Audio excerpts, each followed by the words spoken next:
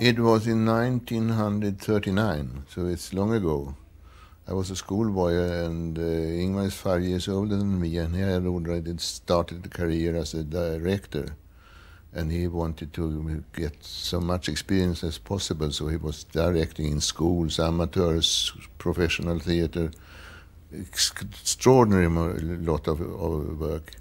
And he came to our school. We had a sort of company there who was we were busy with theater. We loved theater, and we made Shakespeare plays.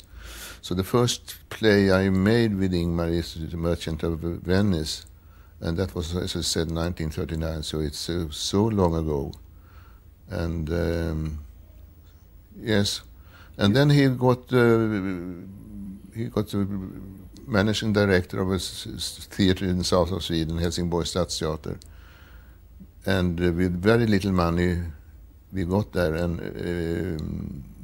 had Helsingborg Stadsteater. I was there 4 years, Ingmar was there 2 years, and we worked together and then Dramat and Göteborg Stadsteater. We have worked on a lot of films together. The first film job I don't remember. I had very small parts in Ingmar's films he made in the 50s, and I was in a little part in a film called It's Raining on Our Love. I was for Joy, small part. And the first part, which was more important, I got in The Face. I don't remember when it was done. But it was my first better job to go there with Ingmar in film. We went more to the theater together. And then after The Face, I don't remember, but later I made more important things like Kreisenbesper, Scenes of Marriage, Face to Face. A lot. I think it's about 14 films or something like that we have made together. He's an artist, yes. He is an artist.